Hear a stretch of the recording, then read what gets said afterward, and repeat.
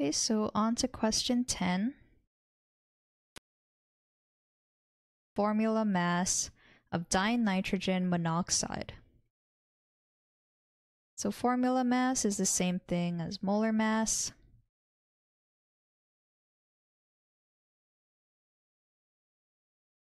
To find the molar mass of dinitrogen monoxide, we would need the atomic masses of both nitrogen and oxygen.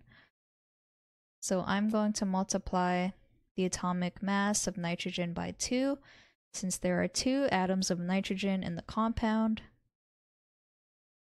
Then I'm just going to add this with the molar mass of oxygen.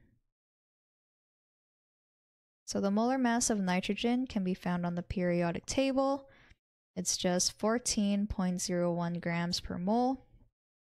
And the molar mass of oxygen is 15.99 grams per mole. Okay, so adding these values up, we end up getting 44.01 grams per mole. Okay, so let's see what the junior tutor said. Relative formula mass has the symbol MR to calculate the MR. To calculate the MR for a substance, step 1, work out how many atoms of each element there are in the chemical formula. Step 2, add together the AR values for all the atoms of each element present.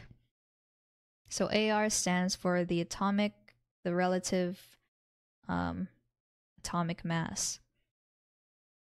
So to calculate formula mass for dinitrogen monoxide, we have to know the AR values. Nitrogen is 14, oxygen 16, and then they showed the multiplying it out, and then the last step is to add 28 plus 16 to get 44. Yep, so this solution is correct.